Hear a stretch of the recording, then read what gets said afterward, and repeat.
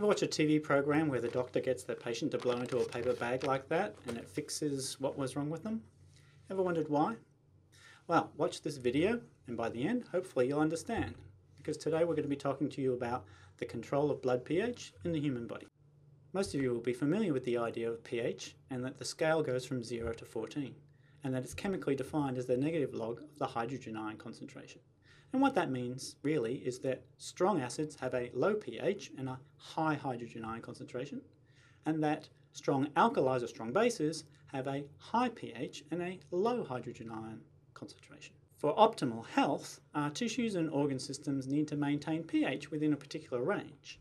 For example, our kidneys produce urine in the range of pH 5.5 to 6.5. Our stomach produces digestive juices in the range of pH 1.5 to 3.5. And our small intestine neutralizes those juices by having a pH of 7 to 8.5. Now, blood has a very narrow pH range with which it can operate, pH 7.35 to 7.45. Anything outside of that range can lead to some serious health consequences.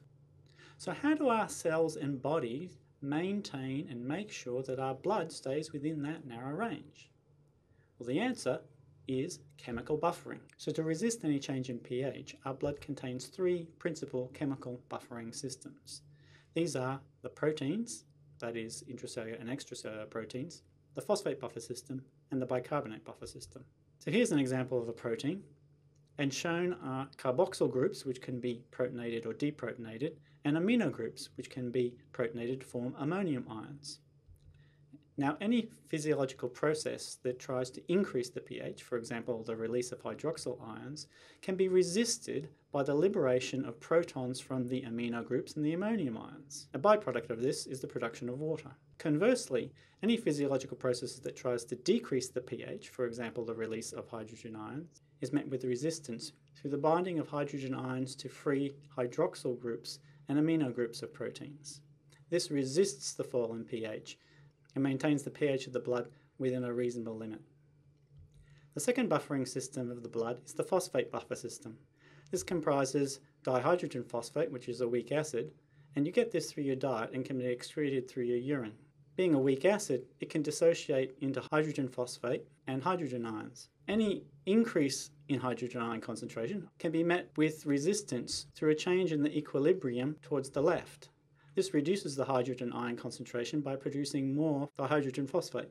Conversely, any fall in the hydrogen ion concentration shifts the equilibrium to the right, reducing the amount of dihydrogen phosphate in the blood. This restores the equilibrium and brings pH back to the optimal range.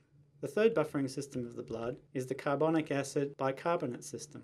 This is almost identical to the phosphate buffer system in that there's a weak acid, carbonic acid, which can readily dissociate into bicarbonate and hydrogen ions. However, what's different is that the carbonic acid is produced through respiration. Any rise in the pH through a fall in hydrogen ion concentration is met with resistance through a change of the equilibrium to the right, reducing the partial pressure of carbon dioxide dissolved in the blood. This continues until the hydrogen ion concentration is restored. Conversely, any rise in hydrogen ion concentration causes a shift in the equilibrium to the left, ultimately increasing the partial pressure of carbon dioxide dissolved in the blood. This continues until the hydrogen ion concentration, and therefore the pH, is restored back to normal levels. So how do these three chemical buffering systems in the blood result in physiological buffering of blood pH? Well, the amino acids in all the proteins, phosphate buffer system, and the carbonic acid buffer system can work in the short term to modulate the pH of your blood. In a medium term, changes to respiration rate can improve and change the blood pH because breathing rate alters the partial pressure of carbon dioxide, which then can change the carbonic acid levels within the blood. So blood that's got too high of a pH, the body automatically decreases its respiration, changing the equilibrium to produce a drop in pH through the production of hydrogen ions and bicarbonate.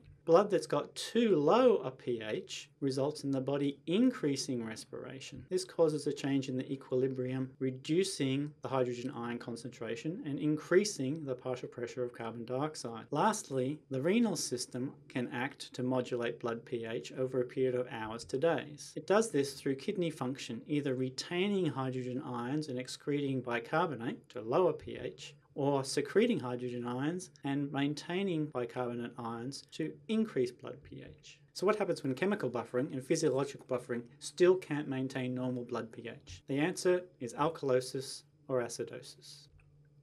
So blood pH needs to be maintained within a range of 7.35 to 7.45. But when the blood gets outside of this normal range, it's referred to as either acidosis, for a low pH below 7.35, or alkalosis for a high pH above 7.45. These can either be from a respiratory cause or a metabolic cause.